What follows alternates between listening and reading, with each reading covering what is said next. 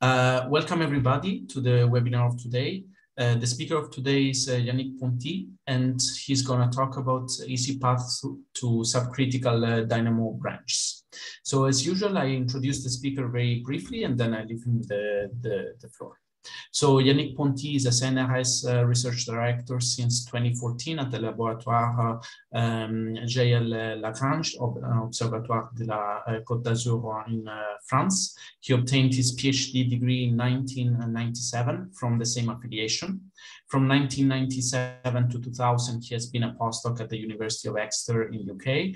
And between 2000 and 2014, he held the position of Chargé de Recherche Première Classe CNRS, first at the Laboratory Cassini, then at the Laboratory Cassiopée, and finally at the Laboratory Lagrange.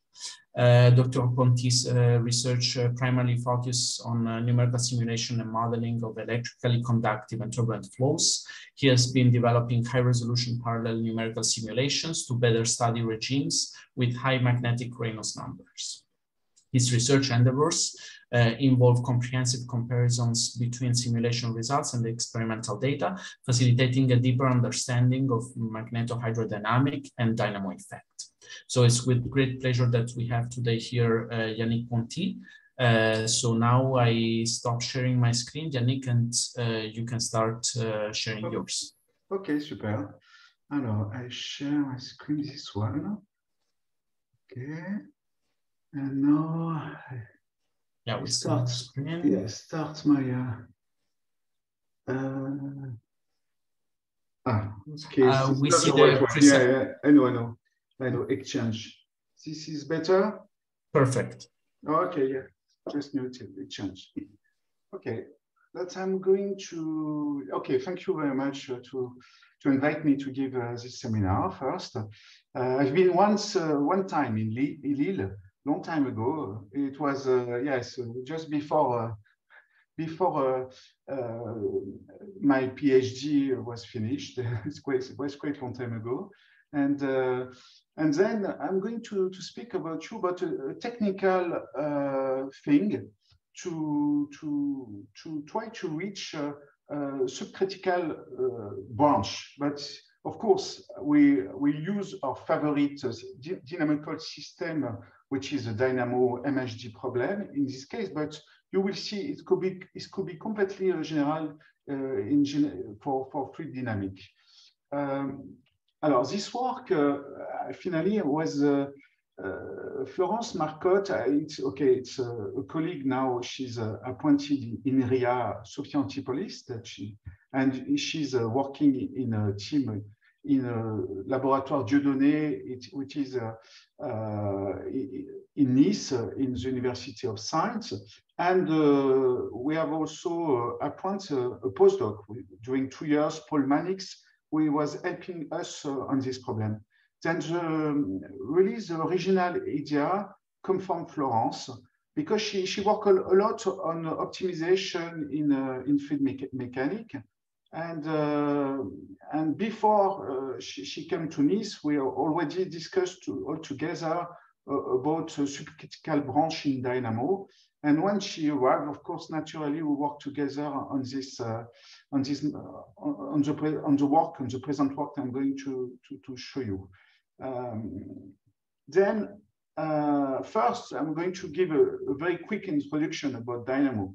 Then I was looking at the webpage of your laboratory in Lille, and I saw, oh gosh, there is no MHD problem in your, of course, you're doing plenty of very nice things about turbulence, but no with magnetic field.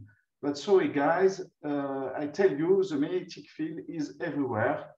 You know, of course, especially in a lot of astrophysical objects, but also in some experiments. About the experiment about Dynamo, there was only 3 succeed. People must realize that. Then using sodium liquid, people have reproduced this instability that I'm going to present soon. And only in Riga in 2000, and 2000 was really a good start for the Dynamo problem. in Riga, donc in Latvia, and also in Germany. I think the Riga experiment still exists. In Germany, after just two sets of runs, they stopped it because they was in the Plasma Institute, and the director said, okay, it's working now. You can take off the experiment. You have 2 papers. It's finished. It's incredible. And of course, we have Cocorico. We have the French team, the Von Karman sodium team, involving ENS Lyon, ENS Paris, and Paris-Saclay. The 3 teams all together, they built in Cadarache, then the south of France, a little bit above Aix-en-Provence. A beautiful design to get the dynamo, and they succeed. Then you have only 3 experiments, and in the US they try. There is two guys who try, they never succeed. Then it's not so easy to get the dynamo problem and this instability. This instability, of course, it's MHD instability. Then I present it very quickly for people who don't know very well. You just couple the Navier-Stokes equation, your velocity with the forcing. Imagine in the experiment, it's easy, and the forcing could be the impeller, it could be a rotor, whatever. You force the flow to be in some geometry. In astrophysical object, of course, it will be the rotation, like inside the Earth. You have a dynamo problem which produce the magnetic field of the Earth. Then the rotation plus the convection plus other thing produce this forcing. And this forcing, and of course the fact that it's a liquid metal, this forcing is going to, if you have a little seed of magnetic field, is going to amplify if, of course, you are in the good parameter of setup, you have this instability. Then imagine you are in the good parameter setup, then you see a linear, classic linear instability, and after you reach the saturation, this is the magnetic energy, and you have here the kinetic energy. And you see that the kinetic energy in this system, very linear, very basic, up, going down. Then it's an exchange of energy between the magnetic field and the velocity. You see, you have here in this equation the U, which give you a nonlinear term, which is induce the dynamo term, and the feedback. The feedback is with a Lorentz force there. And then you have a couple, MHD couple system, okay? Then you see, for example, in this case, you put a forcing. I will speak more about this Taylor-Green forcing. You get some magnetic field, and at the saturation, more or less, they are not far away. The geometry is not far away. The classic non-dimensional parameter that we are using, okay, it's very basic. You have the Navier-Stokes equation. Then we are using, of course, the Reynolds number, and also you can build easily a magnetic Reynolds number. Then you have 2 parameters in this problem, 2 equations, 2 parameters give you a lot of things. And the ratio between these 2 parameters, the magnetic quantum number, of course, is very important. Look at the velocity, I mean, the magnetic quantum number in different, for example, for the planet, Jupiter, and even experiment, the magnetic quantum number is very low, which means if you want to have a Reynolds number order 10, you end up you need, and with the magnetic quantum number 10 minus 5, this end up with a Reynolds number at 10 to 6. Then you need to have a sort of turbulence flow, a very high flow with a lot of fluctuation to finally to get the onset of dynamo, which really a problem. And this occupy the community during a lot of time. to get this turbulent flow, especially in France, turbulent flow dynamo. Alors, from my point of view, I'm using more simulation. You see, you know very well that if you want to solve the Navier-Stokes equation, we're always far away from the real parameter. Yes, I put some, this is Prandtl number, magnetic Prandtl number, and you have the Reynolds number on this diagram. And you see, if you want to have a DNS, the DNS is far away from the experiment for the for the parameter. Of course, you can complete this diagram by putting in the other direction. For example, here the rotation is worse when you look at the Earth and let you put the Ekman number, for example. Then you see we know we are all the time far away from the real parameter, but with some little trick like subgrid model, you can reach probably, it's possible now, I think, to reach probably some regime of close to the experiment, but it's still difficult. And you need, of course, to put a model of dissipation in your system, then large eddy simulation, for example, or whatever. And of course, you are imposing the modeling of inside your Navier-Stokes equation. Yes, in this case, you don't need to put just to model in the problem about the turbulence in the Navier-Stokes equation. The fact that the magnetic Prandtl number is very low, you don't need to finally to subgrid the magnetic field, just the velocity. Okay, this is quite general. And now I come back for, this is quite a lot of people that since 20 years use this forcing.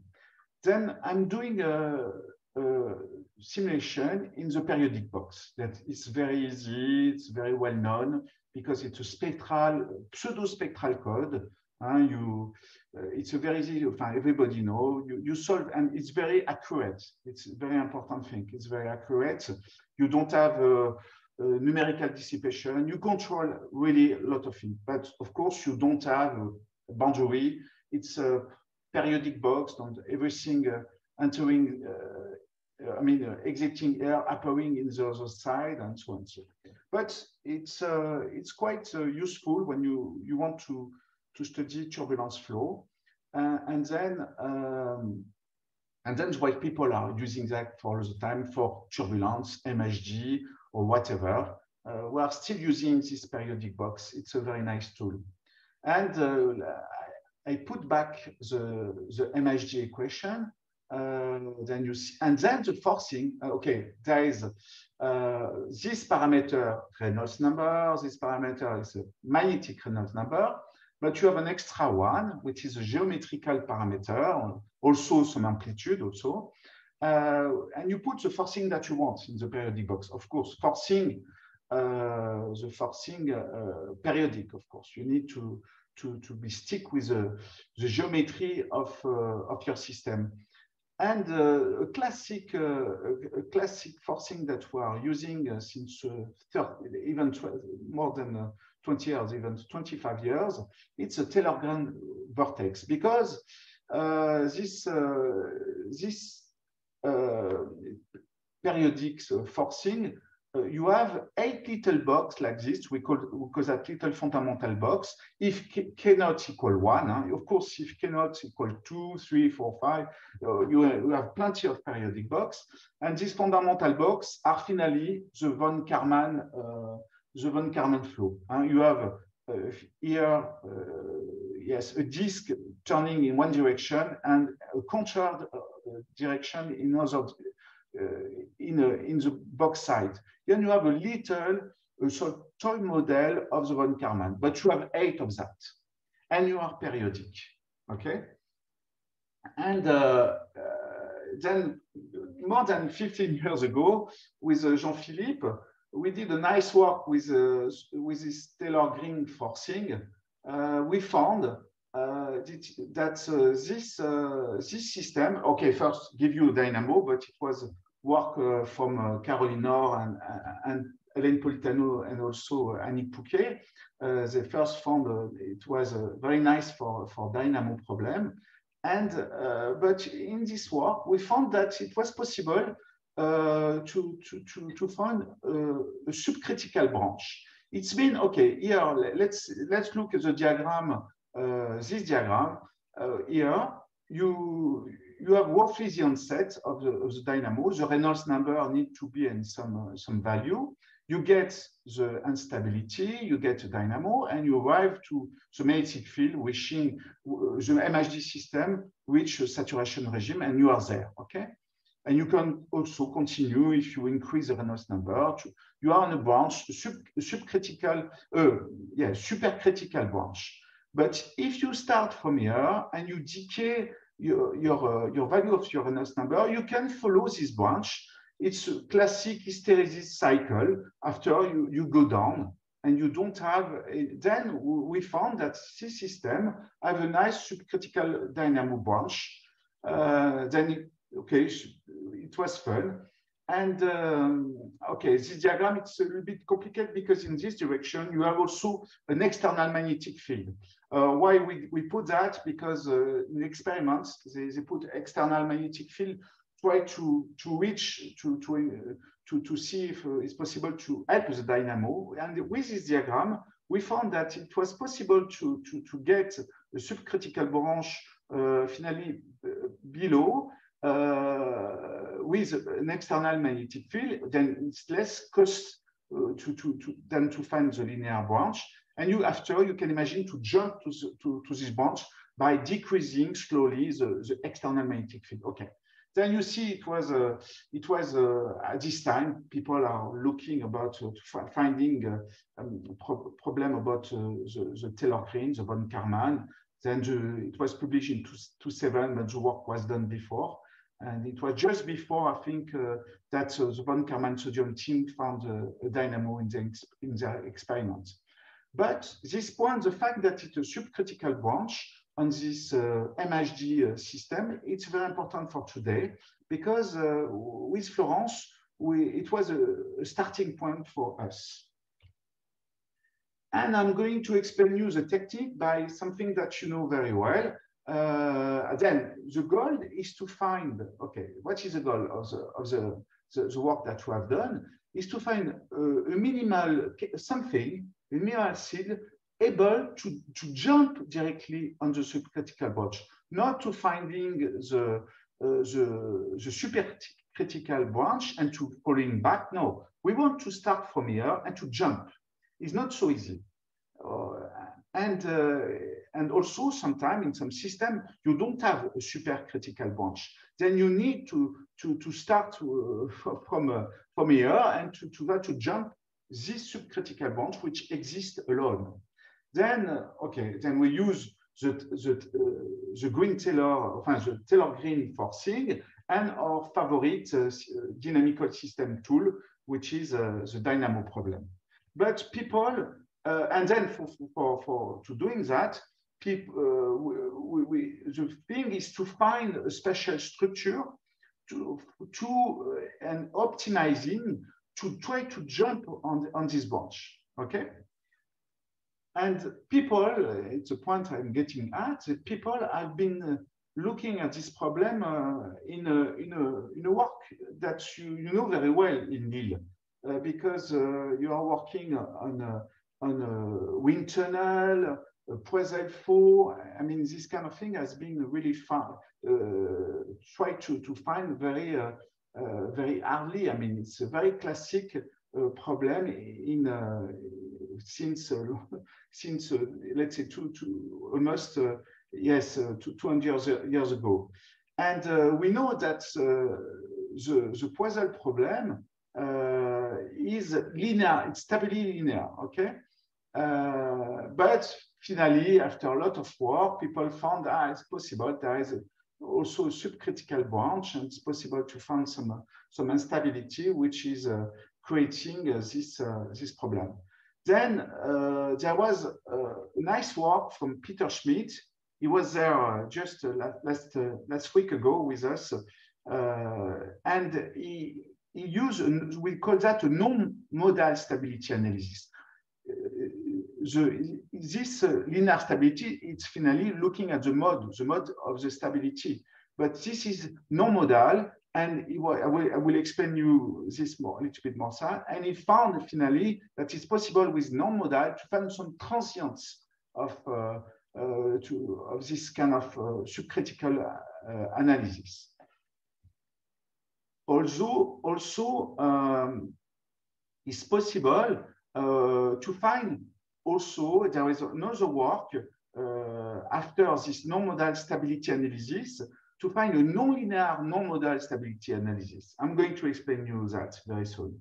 And this work was well presented by a review of Carshwell. Then you have a review of Peter Schmidt and Carshwell, which is in UK, about all the times. It was about stratified quake flow, but it could be also about the shear flow in a tunnel or in an experiment like this. Then the work of Peter Schmidt using non-modal stability, he was looking at sort of a variational formulation of the problem, trying to find some transient. Then you don't find eigenvalue because the eigenvalue are stable. You find the most again, let's say, place or in your parameter where it's possible to find some transients. It means that you have a sort of you see the system growing, starting with some seed, okay, and after, okay, it's going down. Then to doing that, you do a formulation, variational formulation by you're looking by the adjoint problem. It means that first you start with a sort of DNS problem.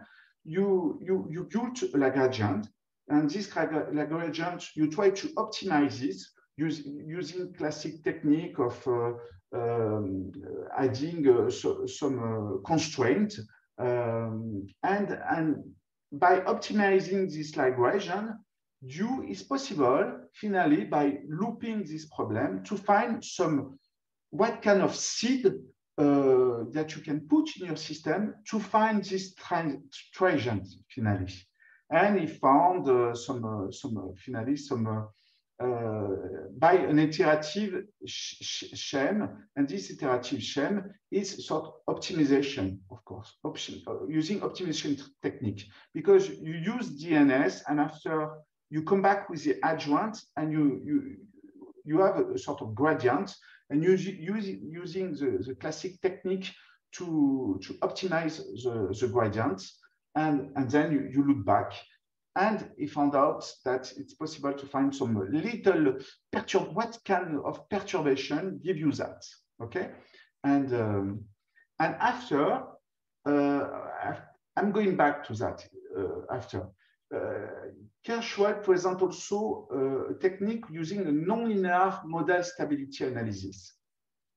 Then it's the same idea. You need to, by using the DNS loop adjoint optimization system, you want to finally to find what is the minimal seed, or let's say a seed, a sort of perturbation, and this perturbation you hope that they are going to go and to reach the subcritical branch of your problem, you see?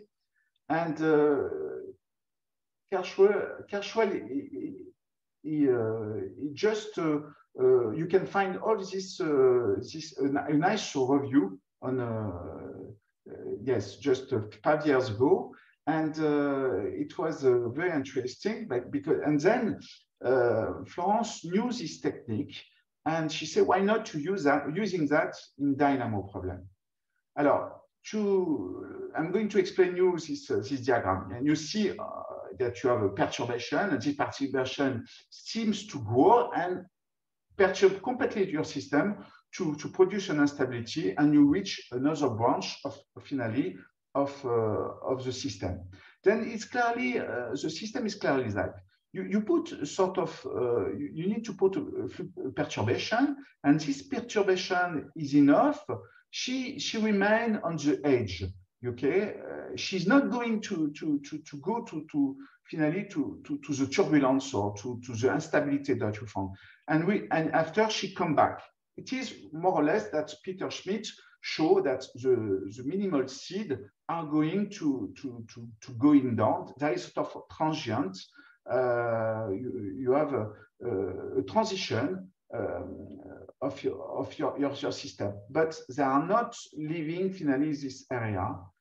With the work of nonlinear non-model stability theory, it is possible to finally to live if of course the energy inside the seed and also the geometry optimizing the defined by optimization, it's possible to reach the subcritical branch or the branch of the turbulence that you want.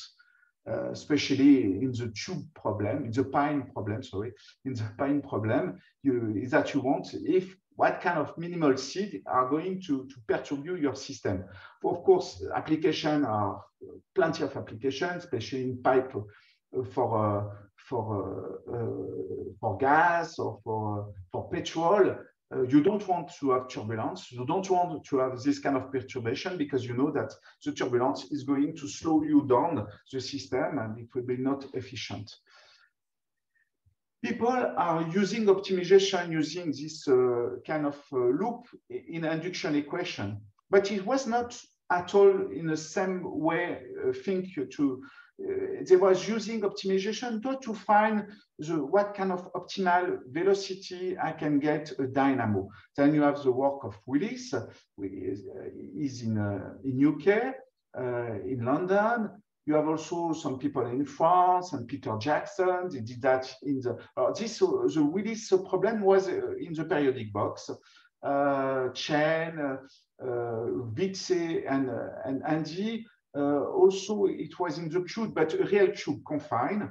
And also, so they did that for the shear flow, and they did that also for the sphere. But you know, it's roughly the same kind of optimization. You put a Lagrangian. You want to optimize, for example, the energy of the magnetic field. You want to get a dynamo. Then you have, of course, a lot of constraint and you put Lagrange multiplier, and after you optimize it, you find the adjoint like this by computation, analytical computation generally, and you do a loop and you optimize the system and you find that the velocity, what optimal velocity to get a dynamo. But you see, it's not the full MHD system. This work has been done only for the induction equation, and they would like to optimize the V and B sometime.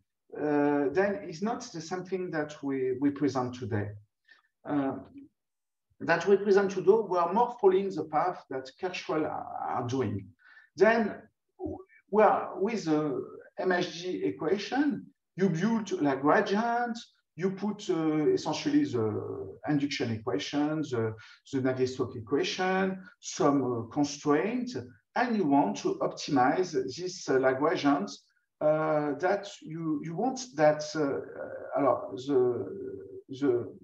Of course, you need a lost or optimized function for that. There is plenty of. This is classic optimal technique. In our case, we choose the magnetic energy, but integrating along the time.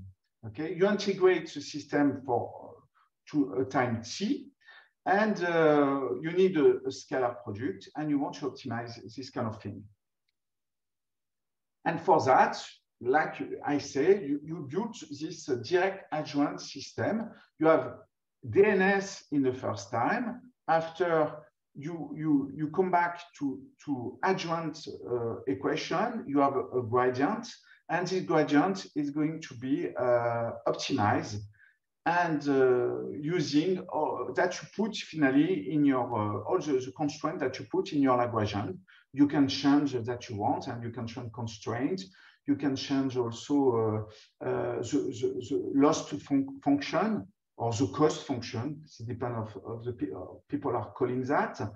And then by that, you optimize the problem, the system.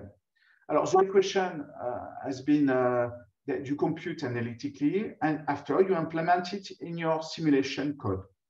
That's essentially that have been done. And also you need to build also this system. I mean, this numerical system, of course, you want everything automatic. Then I present you sort of numerical implementation. Then you have a DNS code of your MHD equation. Okay, you put a seed of the magnetic field, the first seed, the velocity. After you let for until big T your system involve, and the point of this technique DNS adjoint, you need to save of all the B and V at each time step. Then this is very costless. You need really to save off the field.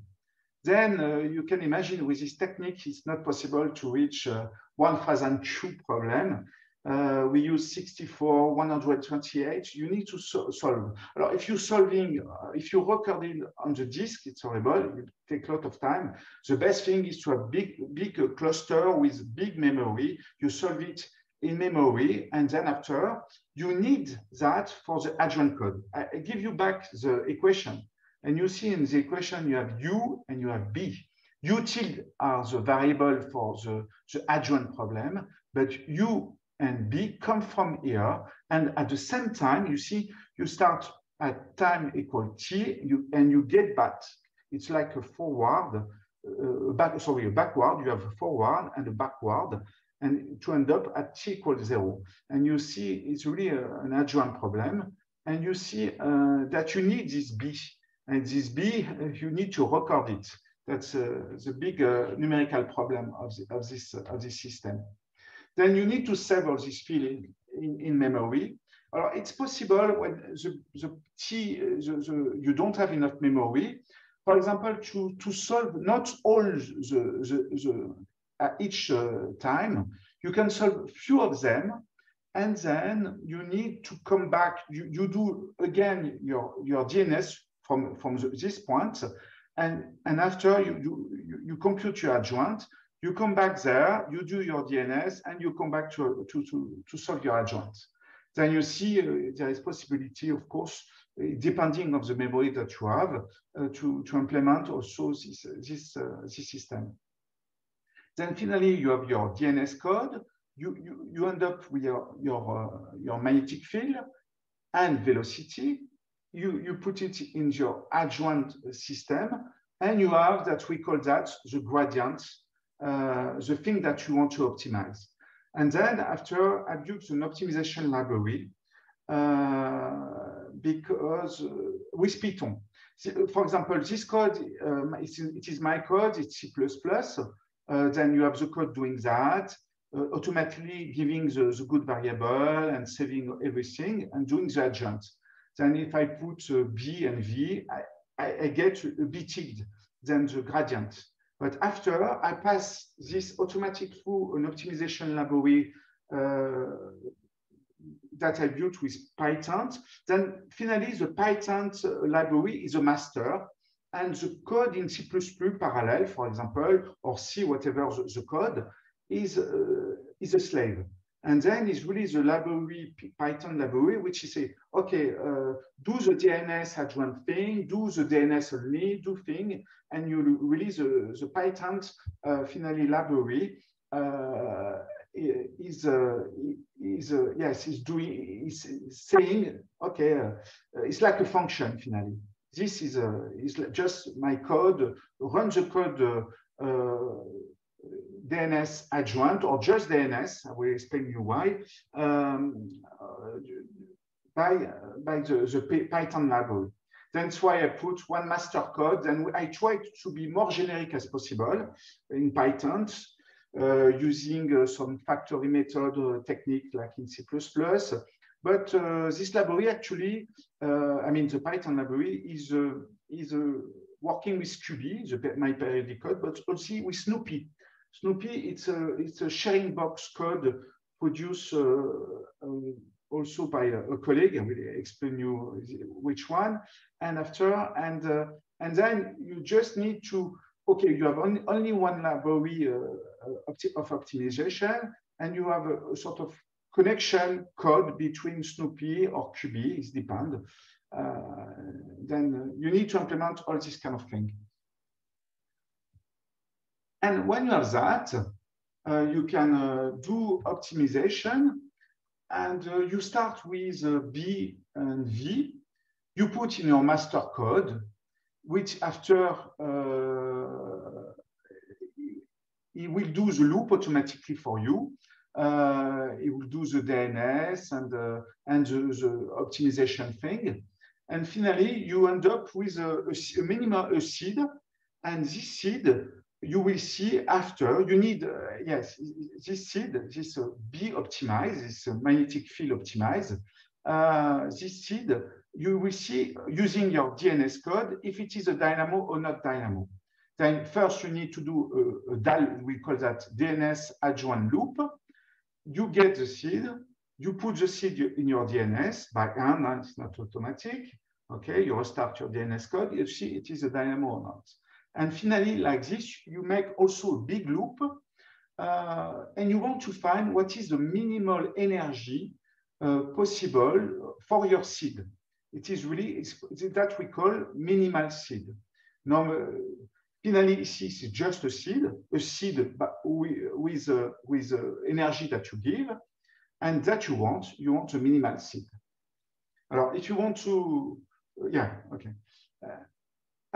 First, you need to test and validate all this loop. Imagine, you have a master code in Python. So master code is going to call you a code in C++. C++ do DNS. Okay, it's working. It's what I'm doing since 20 years. But after we implemented the adjoint also system, you need to check that the adjoint is working. There is no bug. Then we had to, of course, the thing, of course, all the time in numerics, which takes time, is to check and check and check and to be sure that you are computing correctly the system. And to do that, for example, you're using the Willis problem for optimization, and you can use the estimation of the gradient just by like this. This is the costless function, and the costless function, if you put a little perturbation, normally like this, in this perturbation point, it should give you it should be exactly the adjoint, the gradient. Okay, then it's a way to check that your gradient is correct. You solve correctly your gradient. And to doing that, then you take little perturbation in the system, and you can check if finally you can rebuild all your each perturbation.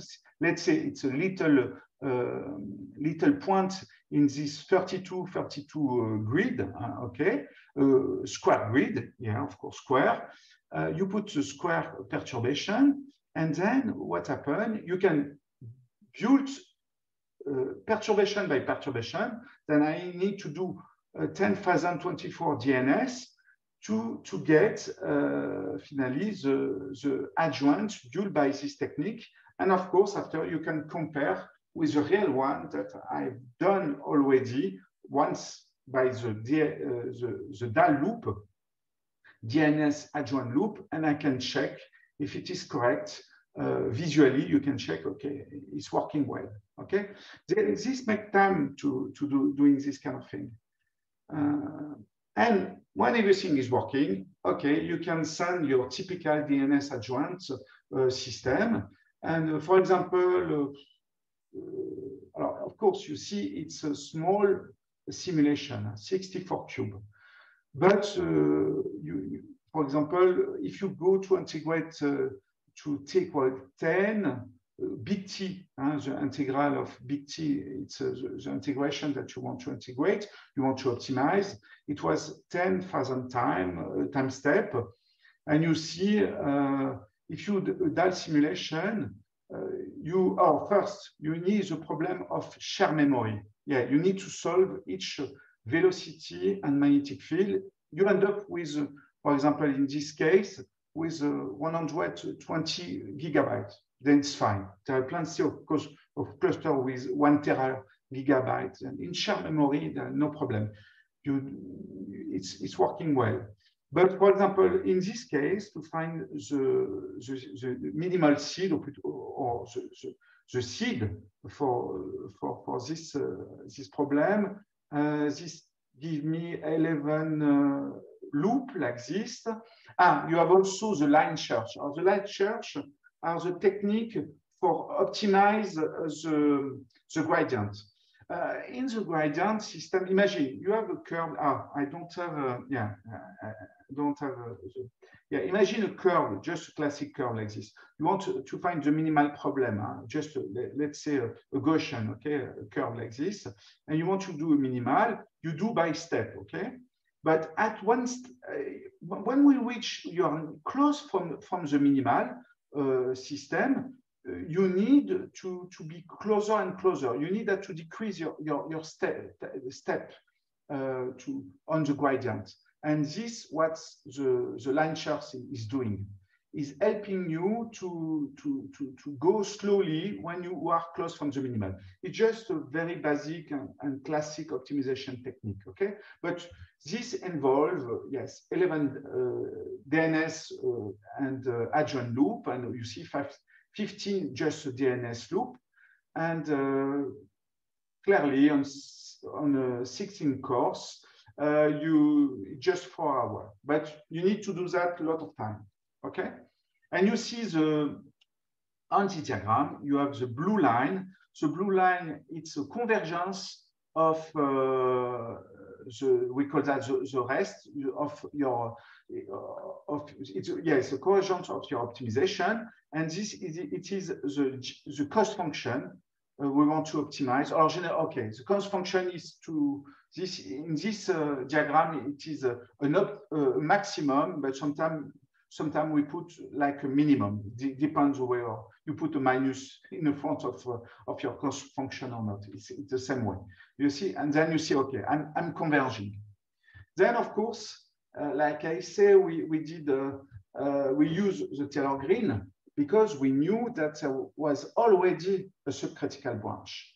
Then we need to find some seed and to try to reach the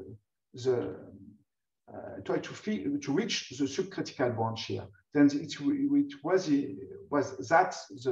the goal of this work, to see if this fully nonlinear optimization technique was working. Then we knew, of course, it was more easier to start knowing that was a subcritical branch in this system. Then we did that, and we found a subcritical branch. We found that it was possible by putting very low energy to find a minimal seed to reach the subcritical branch, which is reaching the saturation dynamo, classic Taylor green dynamo. And you see the amazing geometry that we found, that the system gave us. It was a vortex, a magnetic vortex. Alors in red, it is a magnetic field, and in blue, it's a current. Then the system end up with a sort of optimal control. It defines sort of vortex, little magnetic vortex, and with that, it's possible to reach the system, the subcritical branch. Alors, you have the minimal seed that we found. You start from here. You start with this seed, okay, and after you put this in a classic DNS simulation, and you reach. You see that you reach the dynamo, and you reach the correct branch of the subcritical branch. Normally, when you put some energy. It's very difficult, let's say random energy.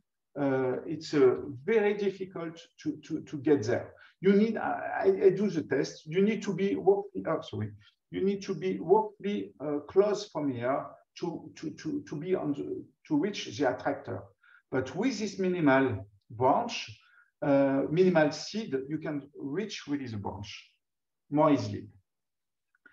And the important thing, when you put this minimal branch, minimal seed, when you put this minimal seed, your increase is not linear. You see, okay, there is here the way. There are a few steps. The few steps are algebraic, and after there are some transients, yes, let's say a little plateau, and after you see the reach. That is not a classic dynamo instability, classic like because you again value problem. It's really completely nonlinear to reach the branch. And this path, if you want, it's when you remember the system that I present you, when you have a path in your system, it's more complicated and completely nonlinear. Then it was the case one of your work, and you have all the minimal branch that we found here. Minimal in the sense that if you put energy there with exactly the same geometry of the seed, you go down, but there you go up. People say, oh, this looks like the dot that nobody can find. Generally, oh, yeah, it's possible to find it, but it's quite difficult by other technique, following branch. Then you see subcritical, it's not clear that this is a dot unstable branch that you have in a classic hysteresis cycle. Then Paul did the same work also on a shear quasi-Keplerian quad flow. Then he was using another code, and he did the work. And why is this work? Because in this state, we knew a little bit that it was possible also to have a subcritical branch. There was the work of Rincon. Did he find possible existence of a subcritical work? It constructed by Newton iteration, by enforcing symmetry. That is not at all the same way to find the thing. Then it's possible. Then we knew that there was also perhaps an existence of subcritical branch. Then why not to using that? And we found out that yes, we found first it's possible to find a seed, an optimal seed. You give an energy in the system, and you found a seed. The seed is quite basic. They are rolled along the shear axis. It did the work with the Daedalus code. Okay, and why it's interesting also problem, because in this system there is no dynamo at all supercritical finally instability. And then it's sure that if you get a dynamo, it should be subcritical. Okay. Then it's why it was interesting. And in the same way, you see, when you find the branch, the minimal seed, you start with the minimal seed here, for example, and you reach the branch, the unstable branch here. Okay, and then this unstable branch, it was possible to identify also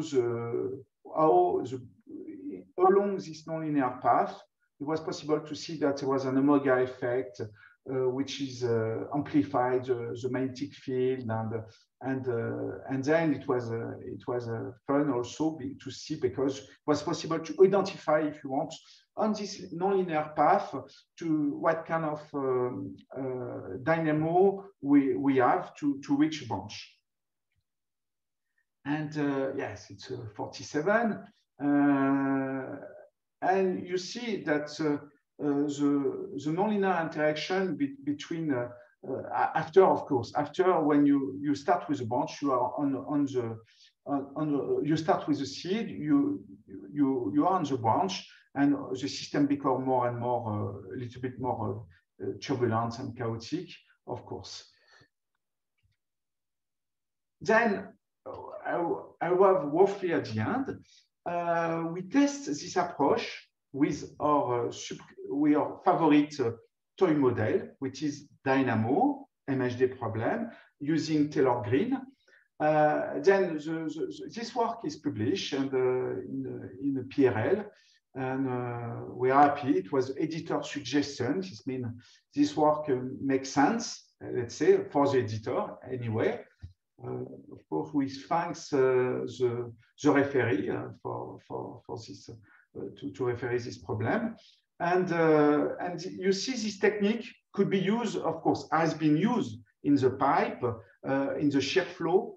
Then you can find all that's essentially on the Kirchwell paper. It was very interesting. I think you will be interested for that, to find the minimal seed, the minimal perturbation to reach subcritical branch. Then this technique are really general. And we are, of course, we're happy that it was working for MHD. And also the technique is fully nonlinear. You see, I was using the full nonlinear MHD simulation, and by that, then you have no assumption of symmetry, time dependence, mechanism, whatever. It's possible to reach more easily a subcritical branch. It was a success for that. And actually, we are using the same technique, the same framework, the Python framework, but using another code. This code is the code, perhaps, I don't know if you know, it's a code Snoopy, built, it's also a spectral code built by Geoffroy Le Sur, is actually in Grenoble. And this code doing the shear flow with, they call that, what is the name again? Sharing box. They are using the sharing techniques. When you are sharing out the box, after there is sort of you rescale the in this direction, you rescale the mode, and finally you take away the smaller scale finally from the, of course, from the shear. And with this technique, you working with also a colleague of the observatory, Eloise Meue, which is working on a planetary disk. Of course, we're interested by the accretion disk problem, and also another guy. He was in postdoc, let's say not a postdoc, 2 months of invitation. Now he's got a position in ONERA. Then he did, William implements directly the adjoint problem. And now we have the DNS and adjoint problem in the Snoopy code. And we found also the minimal seed. And in this case, you see the minimal seed, the geometry of the minimal seed is completely different. You see, it's like, this is WZ, but it could be the entropy also. It's the same thing. Yes, it is the vertical entropy, because this problem is 2D. Yeah, first we start with a 2D problem, and we knew also it was a subcritical bifurcation. Yes, it's more easier. There is no, of course, the problem is stable, as you know, but you know that there was a subcritical bifurcation because the problem is using also baroclonic instability.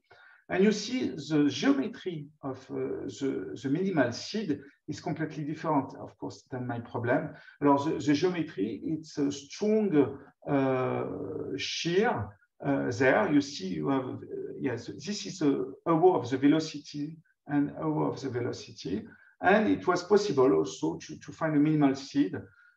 Normally, in this problem, in the subcritical, Geoffroy had to put some amplitude of the fluctuation of the perturbation, order, let's say, O.1, and with our minimal seed, it was possible to take down 10-3.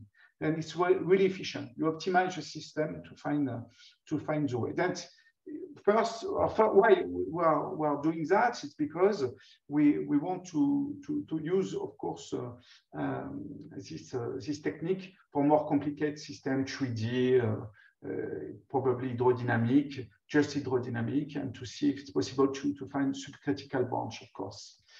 Then I'm done with our ongoing and perspective research. Florence and Steve Tobias and also Kalung, postdoc, they try to do some tracking of the subcritical branch of the strong branch of the geodynamo. The geodynamo people think that the Earth geodynamo are not in a branch that you find easily in a geophysical simulation. They are more in a branch, more upper, with more energy. But the magnetic energy are more energy essentially than the fluctuation energy. Then they try to, for the moment, I don't know if they found it, but it's quite tough problem. Then I show you that we are using the Snoopy code to do the sharing box. And personally, also with Florence, we can look at the precession dynamo problem, which is the next experimental dynamo, which is in Germany. And why not also the work that we did with Nicolas Plion and also some people in Germany, simulating also the full von Karman. We are simulating the disk propeller turning in the von Karman using immersive penalization boundary, moving impeller. Then the impeller are moving. Then why not to using that perhaps to find some subcritical branch? But it's also it will be a very quite heavy simulation because it's 3D. Then finally, yes, and that at the end of my talk, I just want to give you a remark. You see that the original subcritical branch that we found with Jean-Philippe 15 years ago, we are using it to check if this technique was working. Finally, Jean-Philippe was finding a little seed, the most little seed to reach a subcritical branch and to be far away from the Taylor-Green forcing. But I didn't find it personally. I'm still using the Taylor-Green forcing and the Taylor-Green dynamo to do my science. Then if on the subcritical branch and doing other stuff in turbulence, I'm stuck with it. And I'm still working recently also with the Taylor-Green dynamo for other things. Then okay, I'm finished. Thank you. So thank you, Yannick, for the presentation. So I would say then we can open the stage for questions if you're okay with that. Yeah, I have a question. Thank you, Yannick. It was a very nice seminar. But there is one word I didn't hear, which is helicity. Do you have any comments? No, yes, I didn't really check. Oh, perhaps I should share again. Sorry, I'm going to share the yeah, perhaps not. Yeah, the slide. Yes, when you look at okay, never mind. Like this is good. Yeah, when you look at the seed, I was looking. It was helicity. If it is increasing where the seed? Yeah. When you look at the geometry of the seed, it's amusing because of course you have the magnetic vortex. And you say, oh gosh, perhaps it's possible that he's going to optimize the helicity or the cross helicity. it's true that I didn't check carefully about that. I should. Perhaps it's a good question, I think. Does the system, the MHD system, I think I checked a little bit, but it was not convincing. But it's true that probably there is some extra, let's say,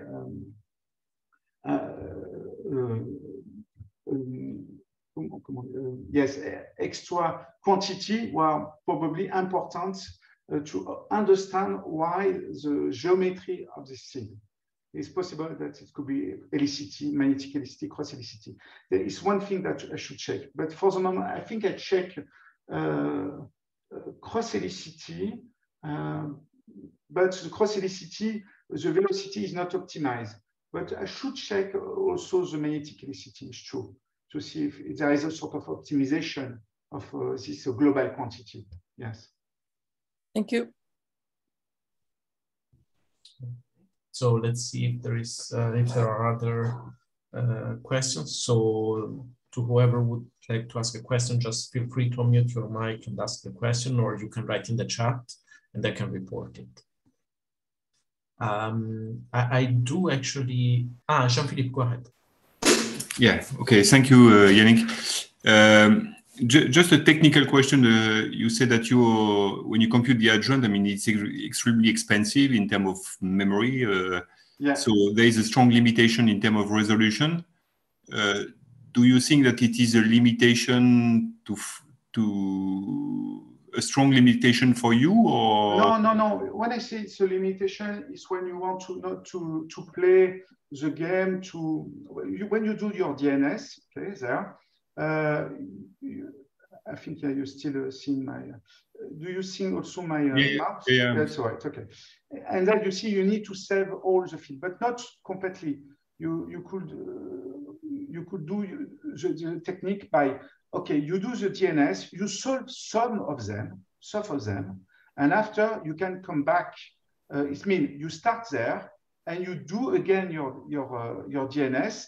You use it to do your adjoint, okay, in this direction, and again, it's more costless finally numerically, but then you can increase the resolution. You can increase the resolution and adapt the resolution, or you adapt the number of output by finally the memory available to your computer, okay, or your cluster, let's say your cluster. But actually, there is cluster with a lot of memory, 1 terabyte, 2 terabytes, with a huge number of node, core on it. It's incredible. I mean, they are increasing that. The tendency, it's more where it's possible to come back on sort of more shared memory problem than in the past. But it's true, the limitation comes from that. When you come back, when you compute your adjoint, you need to have the velocity and B. But you see, you can use this technique by restarting your DNS, and then you stock you take in memory just the amount of memory that you have just there. For example, you're using that to go your adjoint, and again. After you has, of course, your memory, and you are doing that. I think. Okay, so it means that you need a quite big computational power to get the problem for which is at fairly low resolution, but this is the drawback. Yeah, exactly. Of course, this system you need to see. Of course, it's possible nowadays, but yeah, it's possible nowadays, yes, and I try to think about what the people have done, the most highest simulation as possible using this technique. I don't know yet. I don't know. I should look at carefully about that. But I think it's possible to do 256 by cutting, and by restarting the system. I think this is possible. You just put some restarting point, we call that like this, restarting point velocity. Then you're restarting, for example, at this point, you do your DNS and you come back. This is possible, yeah. Okay. Yeah, but you need to implement this in your code. Then this is also technique. Technically, you need to be sure that you are doing this well. Okay, thanks. So I do have a question which is somehow related to the question of Jean-Philippe. It's about like the optimal seed or the minimal seed you compute because it is observed, for example, in the pipe flow that when they try to find this sort of structures, that they are sensitive to the size of the domain, right? You can kind of numerically stabilize a minimal seed by having a pipe which like a numerical domain which is somehow too short. Do you experience the same thing? Do you find a certain sort of robustness of the minimal seed you compute? The robustness is, yes, is completely, I mean, there is one thing, when you change, there are a lot of things in this problem. First, you start with, let's say, noise of the magnetic field for your first DNS, okay? And also you end up, I didn't speak too much about that. You end up with a starting velocity. And after you do your DNS. And this starting velocity, in all this process, it's always the same, okay? Then if you change this starting velocity of your MHD system, what you are going to get, you are going to get the same geometry of the seed, but sometimes they are in different places. We found that the place where the seed is could be some important point of the velocity of the Taylor green, for example, where the velocity is close to be minimal or something like this. Then the geometry, of the beginning of the velocity, this one, could change where the minimal seed are in the cube. But sometimes you could even have a little one and a big one, okay? Because you optimize all finally the cube, and you could end up with whatever the field when you optimize the system.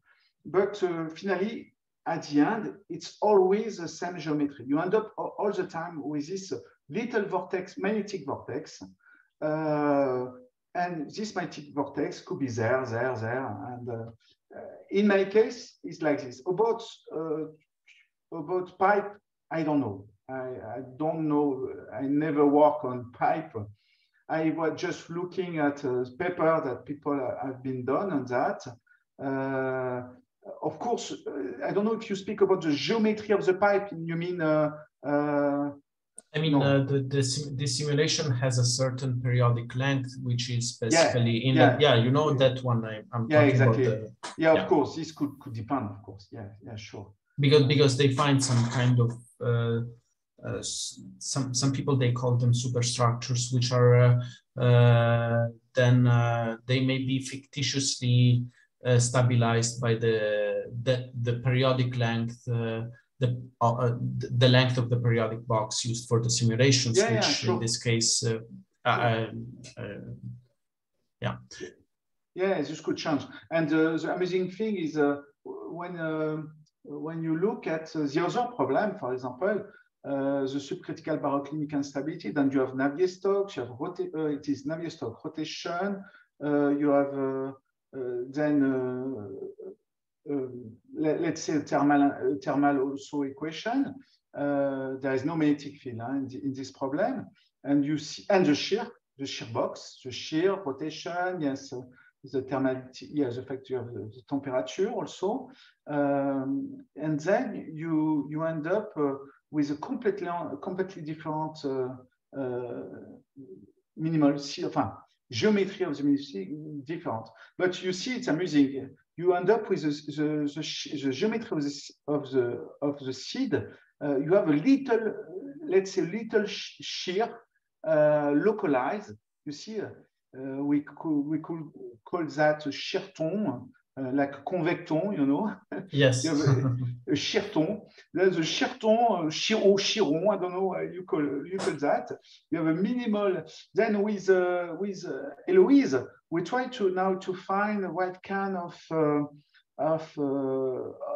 astrophysical object, perturbation, whatever, could produce this minimal seed. Because this could be interesting. We can try to imagine. The mathematics give us that, and the numeric and the mathematic optimization gives that. Now we try to find if it's possible to find to see if there is a astrophysical natural perturbation to produce perhaps, I don't know, let's say a planet or little planetissimo or different density in the disk can produce this kind of object. For the minimal seed, it could be fun. And then saying, if you have this object, we know that it's possible to reach a subcritical more easily, a subcritical branch finally of your system. That's the point. It was this tool. It's interesting for that because you see, and finally the geometry of the seed are close from the physics that you put in your system. I got a vortex, a magnetic vortex in the periodic box. We got, look again also of the shear Quetelet-Taylor problem. Yes. We could roll, the minimum seed was a roll along the shear, you see, very basic, very classic that you can think about when you have such a system.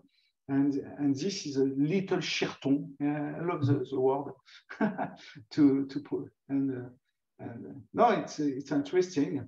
And you must be careful. We had some difficulty in this case. The difficulty was the system. First, Paul he built the system and the optimization, and he found a sort of optimization. He found a seed completely different than this one, and this seed was produced by the zero mode. And we didn't say to the system, no, please don't put the zero mode possibility, and we had to kill it. Anyway, it was a possible. You must be a little bit careful with that. With the periodic box, you don't have this problem because it's impossible to create the zero mode in the periodic box. But in this simulation, it was possible. And of course, the system give you, it tell you, okay, the seed, it's a mean flow. And then, of course, the mean flow is optimal to reach which is not that we want, okay? We don't want a mean flow. Then you have to kill the mean flow to be sure that you have the good seed. Then you must be a little bit careful that you are doing sometime by the optimization. Yeah, because you risk to optimize like steady, the mean mode. So I do have another question, but let's see if there is someone else who would like to ask a question, and just feel free to unmute your mic if you have any. Well, if that's not the case, then I can ask my second one. It's about the Lagrangian operator. Yes. So my question is related to the first term of the Lagrangian. So in this case, you basically optimize for the M0, right? Yeah. And would it make sense to optimize for an M0 that includes also, for example, the kinetic part? Because here, sure. You have, for example, there is plenty of possibility. Yeah. In this case, we want that it will be the magnetic seed. Okay? Yes, that's exactly why we found that. But for example, this problem is not the same. In the problem of Willis, They do the same technique, but it's not exactly the same technique. It's linear problem. Okay? Yes. It's not the same exactly. It's not the full MHD problem at all. And then they use that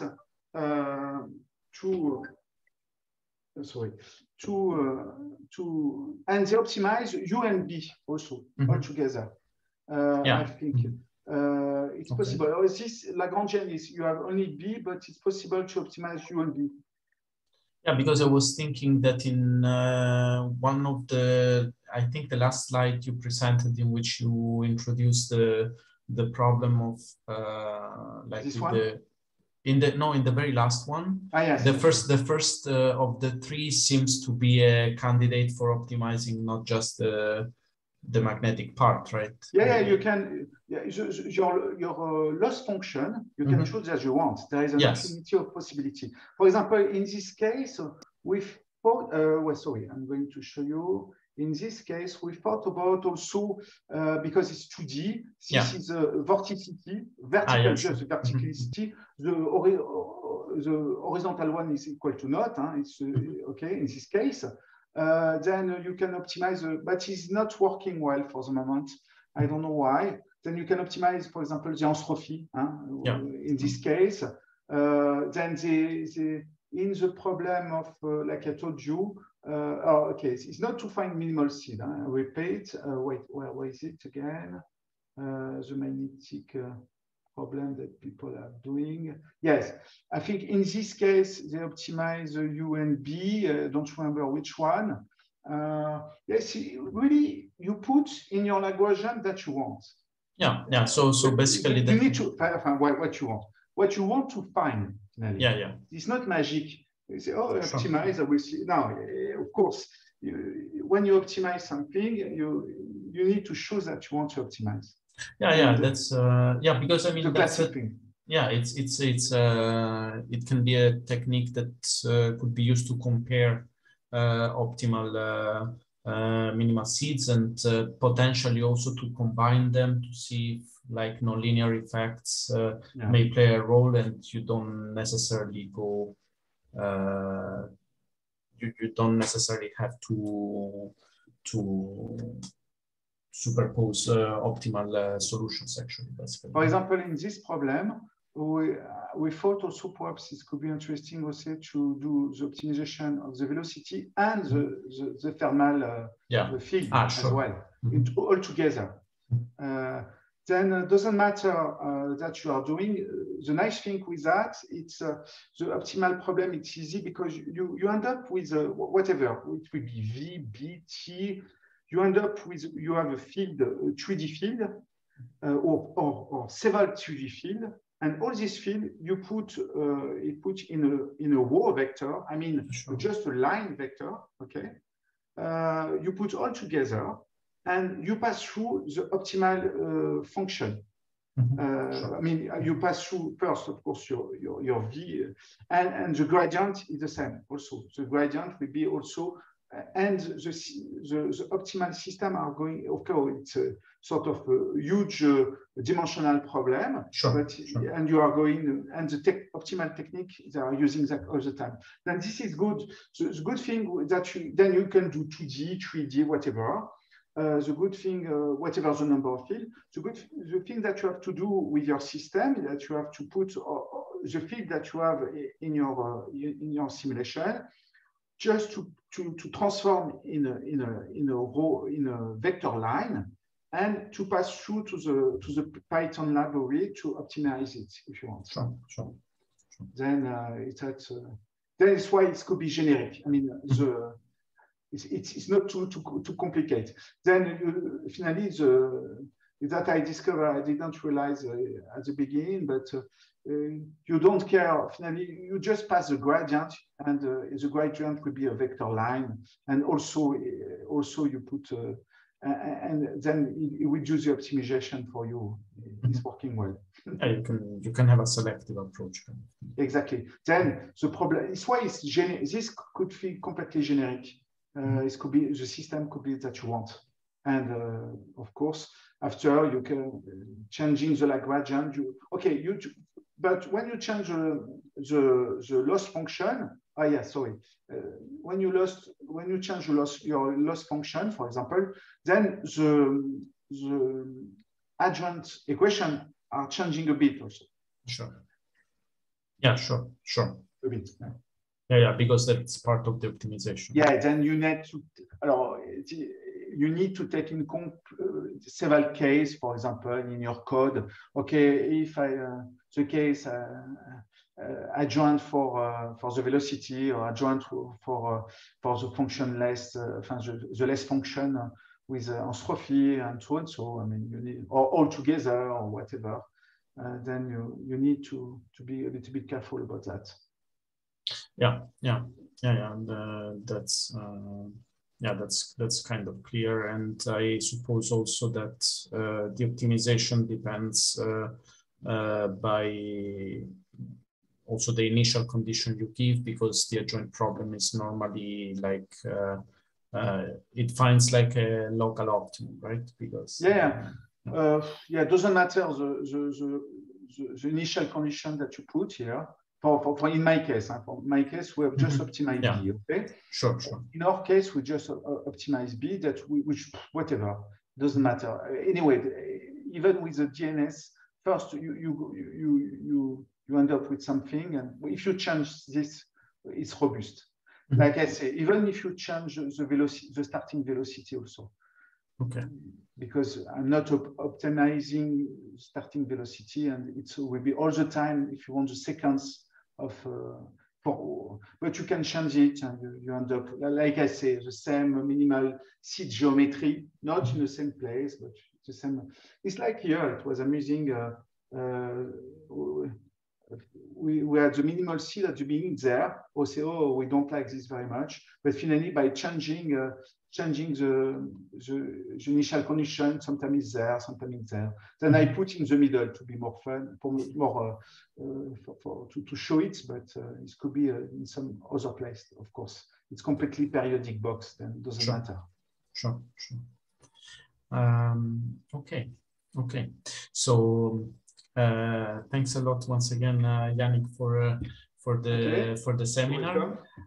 Invite our audience to thank our speaker of today, and hope to see you soon in 2 weeks, actually.